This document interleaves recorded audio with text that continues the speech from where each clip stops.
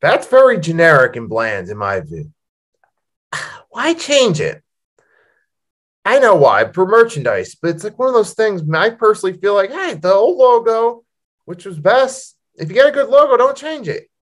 You know what I'm saying? Clearly, the old logo was better. I just feel this one's generic, very simple, and very lazy. I'm not a fan of the logo. Obviously, I'm still a fan of the team, still going to support the team, still going to sing Fly Eagles Fly, but the logo is something I'm not a fan of. So, yeah, I mean, yeah, I don't like it. I would change it back if it were up to me. That's all I'm going to say. You guys let me know in the comment section what you think of this new logo.